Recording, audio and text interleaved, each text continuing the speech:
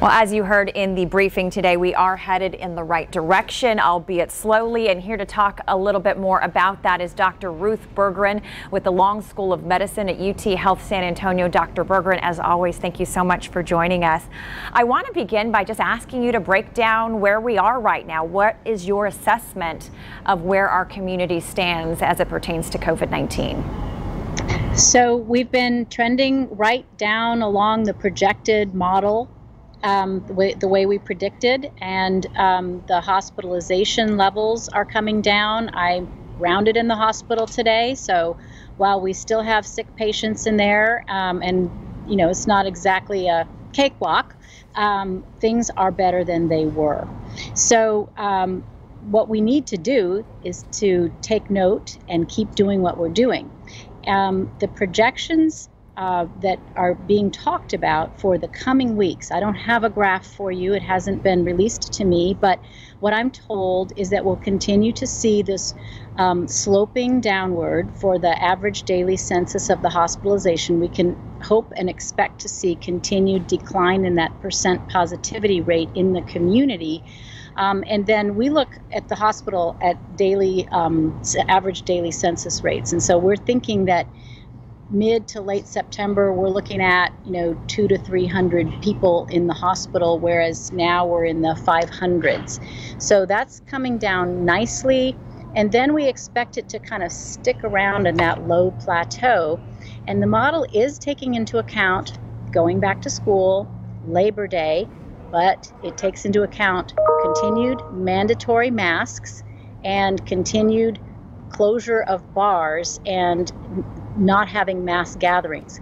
If those things don't go as we think they should or as they have been, then the model will be thrown off and we'll see a surge again.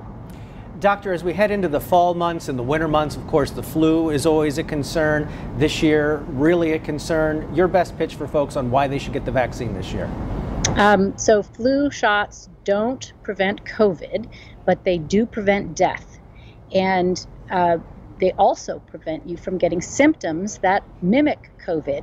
So we have every reason in the world, and it's in everyone's best interest to make sure you don't get flu-like symptoms, because as soon as you have them, you're going to have to go get a COVID test. You're going to have to quarantine while you wait for that COVID test. And then if you find out that you have flu and not COVID, then it will have been for nothing. So please get your flu shot, and expect to see continued decline in that percent positivity rate in the community. And then we look at the hospital at daily average daily census rates. And so we're thinking that mid to late September, we're looking at 200 to 300 people in the hospital, whereas now we're in the 500s. So that's coming down nicely. And then we expect it to kind of stick around in that low plateau. And the model is taking into account going back to school, Labor Day, but it takes into account continued mandatory masks and continued closure of bars and not having mass gatherings. If those things don't go as we think they should or as they have been, then the model will be thrown off and we'll see a surge again. Doctor, as we head into the fall months and the winter months, of course, the flu is always a concern. This year, really a concern. Your best pitch for folks on why they should get the vaccine this year? So flu shots don't prevent COVID, but they do prevent death. And they also prevent you from getting symptoms that mimic COVID.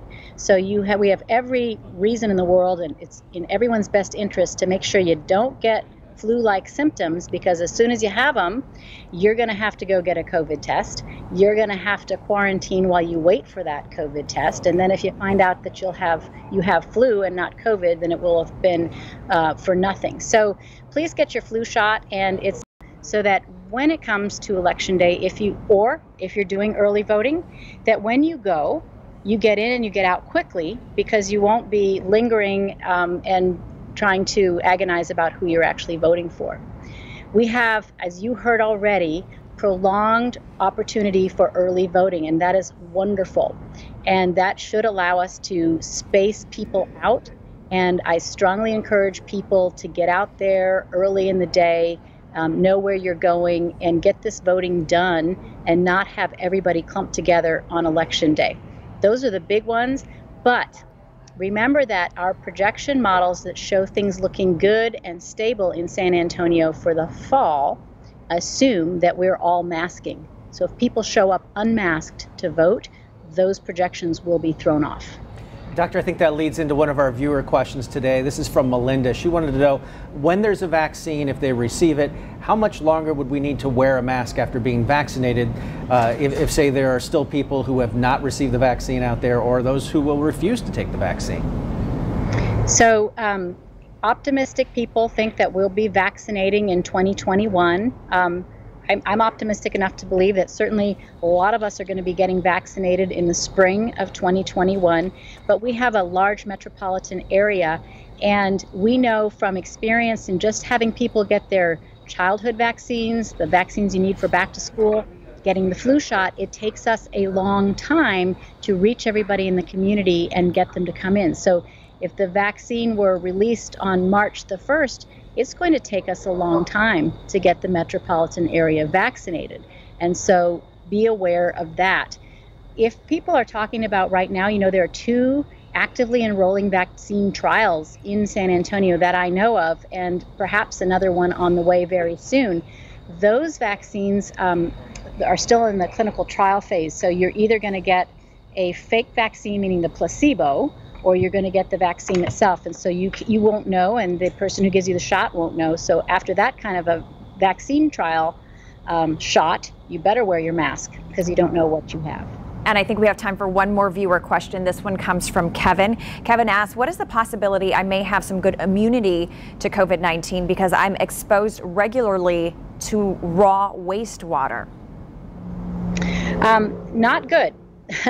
Because it's not a good chance that you have immunity because of being exposed to wastewater. While it's true that we can detect by the PCR method, we can detect viral RNA in human stool, human feces, it is not live virus. When we try to culture that virus that comes from stool, it does not grow.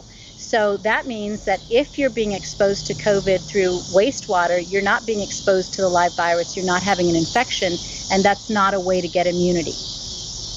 All right, Dr. Ruth Berggren from the Long School of Medicine, UT Health San Antonio. We'll see you again later tonight on the Night Beat after the Democratic National Convention. Thank you so much for your time. Thank you. Thank you. We'll be right back.